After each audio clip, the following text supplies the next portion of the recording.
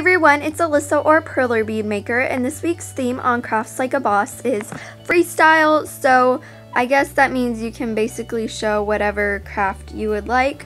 So I decided that my video would be about fabric hair bows because I've been making a lot of those recently. Of course, I'm still making perler bead creations and duct tape creations, but I have also been making a lot of fabric hair bows lately, so I hope you guys enjoy this video, and let's just get started.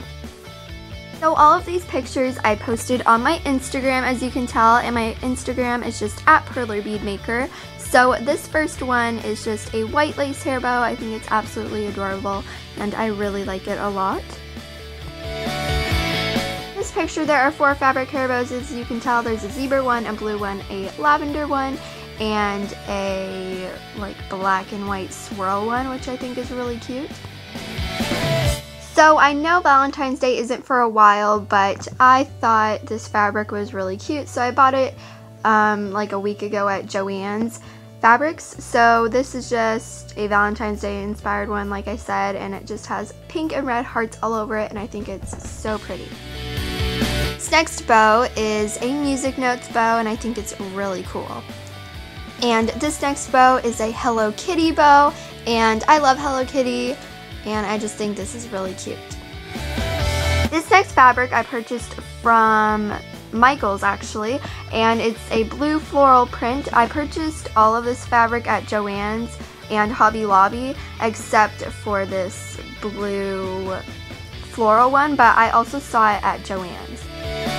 This next bow is my absolute favorite. I think it's so adorable. It's just this purple or lavender floral print, and I love it so much. I've been really into floral prints lately, and I think floral bows are so cute. This last bow is a maroon/burgundy bow. I'm not really sure what the difference is between the two colors, but I just call it maroon. But that is it for this video. If you guys are wondering, I don't have a tutorial on how to make bows, but I know of a great tutorial that I learned from of how to make bows, so I will link it down below. It's by Bethany Moda. And if you guys are wondering, I use hot glue to make my bows. I don't sew them, and I use a barrette clip that I securely attach on the back with hot glue.